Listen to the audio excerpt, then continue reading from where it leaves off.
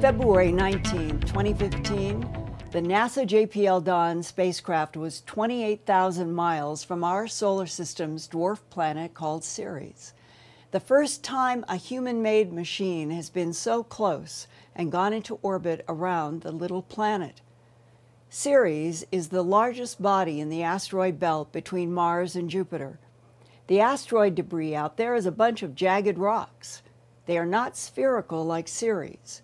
That's why astronomers put Ceres in the dwarf planet category. It is so round.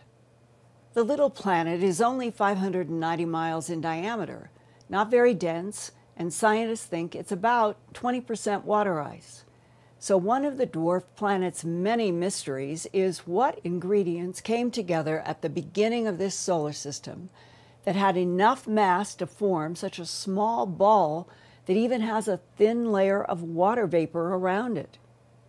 But the biggest mystery so far is that while approaching Ceres on February 19th at nearly 29,000 miles away, Dawn took images of Ceres that showed one bright glint is actually two bright spots inside a crater. In NASA animated images of revolving Ceres, the two spots still look so bright as the crater rotates into the dark side away from sunlight. There were web tweets that started asking if those were alien ET technologies lighting up the crater. 2 weeks later, in the early morning of March 6th, after traveling 3 billion miles from Earth, Dawn's ion propulsion gently moved the spacecraft into orbit around Ceres. But instead of seeing more close-up images of those strange bright spots in the crater, there have been no more images at all. So I ask why to Mark Raymond, director of the Dawn mission and chief engineer for NASA JPL in Pasadena, California. Yeah, those two bright spots are very intriguing. The reason we haven't seen any pictures, however, is Dawn is flying high over the night side of Ceres, and so there's nothing to see. It will take until approximately May 4th or May 5th until it is looped far enough around to get its next good view of those bright spots. And then it will resume taking pictures, and in the early part of May, we'll be getting pictures with 3 times better resolution, that is 3 times sharper than the ones we have so far.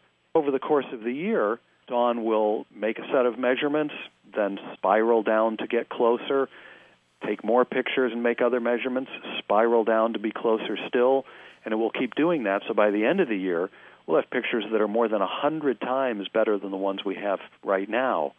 These spots were detected from the Hubble Space Telescope 10 years ago with its crude resolution, given how far away, just so far from Ceres, that it couldn't see a nice sharp view. And even there, these bright spots showed up. You're talking about something that has persisted for 10 years. That's right. Hubble's vision allowed us to detect just that there was a bright feature there. When Dawn got closer, that one turned out to be 2 close together. I don't know what it'll look like when we get still closer. Well, this makes it even more mysterious. It does. We'll be getting pictures all year long as we go lower and lower. Each time we will be getting color pictures as well as spectra. And another thing we will do in the orbit when we're at 900 miles, we will not only take pictures looking straight down at these bright spots, but we'll take pictures at different angles to build up a stereo view so that we can determine what the topography is. How high or low are these? What's the actual shape of the crater? We're exploring a whole alien world. And certainly these bright spots are among the most intriguing features we've seen so far. But I think the most likely outcome is that whatever it is just some material that happens to reflect more light than the average surface material of Ceres. I don't believe many questions have come in suggesting that it's something technological or any indication of extraterrestrial life, which it certainly is not. Or maybe it will be. You never know. I mean, that's true. It's a mystery. That's true. It's a mystery. So mark your calendars for the first week of May 2015, when we all should be seeing more NASA images more closely from about 8,400 miles above the Ceres crater that has the two bright spots. And then by the end of the year in December 2015, the Dawn spacecraft will be as low as 235 miles above the Ceres surface. That's closer than the International Space Station is to the surface of Earth. The bright spots in the crater should really be clear then. And also look for the strange hexagonal crater with 6 straight sides not far away.